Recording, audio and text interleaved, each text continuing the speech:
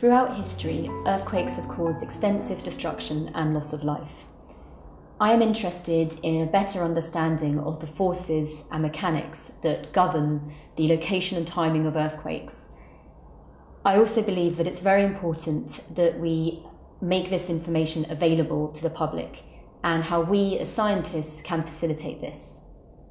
Over the last century, earthquake research and improved technology has allowed a better understanding of where and when earthquakes occur throughout the globe, and also how this relates to plate tectonics.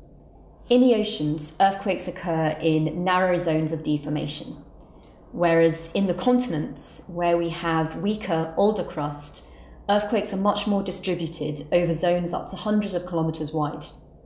It is this continental deformation that particularly interests me.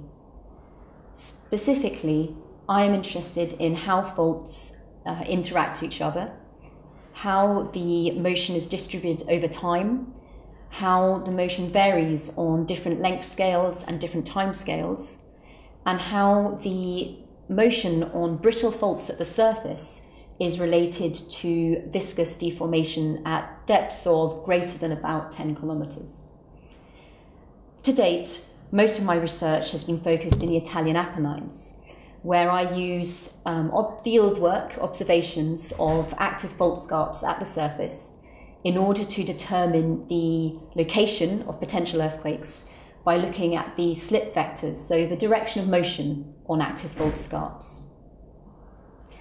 Such studies of continental kinematics are vital for an improved ability to quantify seismic hazards.